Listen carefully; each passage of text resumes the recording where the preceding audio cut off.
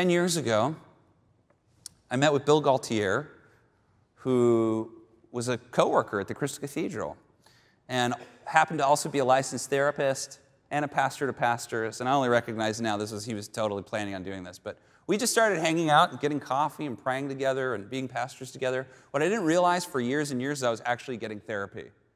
He tricked me into therapy. And all he was doing was teaching me to talk about the challenges of life, my stressful day, my wounds, what it felt like to have somebody insult me or disrespect me or to get my heart broken. And I remember I started talking to him intentionally about this because I've always been a little bit of an obsessive guy. When I get something I'm into, I get really into it. And at the time, there was this totally innocent hobby, and it had just completely consumed my life. And I was talking to him about this. I said, all I can think about is this thing. And I feel like it's hurting my friendships and my marriage and my church.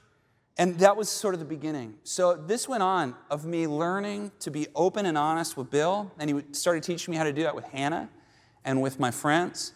And it took years, but then it was like my emotional life, that kid that had become calloused and tough started to come back to life. It was like, have you ever fallen asleep on your arm? And you wake up and it's just, you could like cut your arm off and it wouldn't even hurt, you know? But you start to rub it and it actually is painful at first. It tingles and then it really hurts. That's what coming to life emotionally was like for me.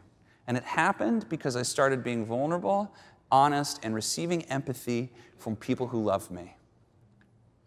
It's time that we get more vulnerable.